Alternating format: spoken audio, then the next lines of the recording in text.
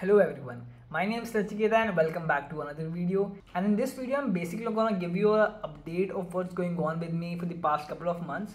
I've not been as regular in making videos as I would have preferred to be, and that's what I'm basically gonna be explaining in this video. You might have guessed from the title, I'm going for my masters in the US and I've been trying for my masters for the past 3 years now. I had gotten admit before, but it was not from the college that I would have wanted.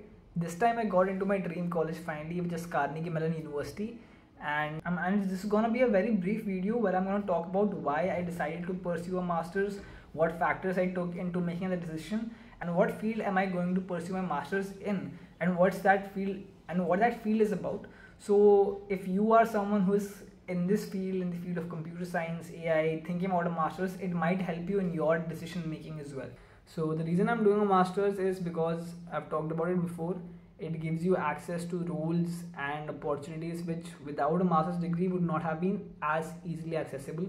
For example, I'm particularly interested in the field of artificial intelligence, and to become, let's say, an AI engineer at a company like Google or Microsoft, there is a very high degree of threshold and filtering that you have to clear. So without a master's degree, that becomes harder. You have to compensate by lots of years of work experience. Yeah, you can still target other roles, but the field which I'm interested in, a master's degree would make it very quicker for me to crack that.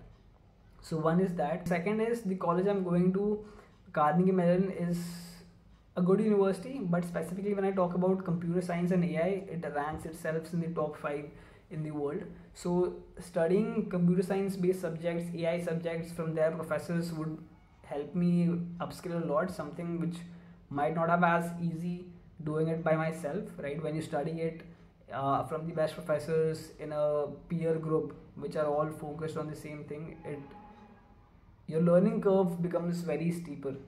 So that is one reason. And third, it gives you a brand. A master's degree from a good college will give you credibility in front of employers, as well as, let's say, if you want to do your own startup, you go in front of investors, right? Having a master's degree is always going to increase your credibility. And talking about my particular course, I'm doing my master's in information systems management. A lot of people might not be well aware about what it entails, so I'll just break it down very quickly. So it's basically, you can think about it as a mix of computer science and business. So you will have core computer science subjects like, let's say, object-oriented programming, distributed systems, database management.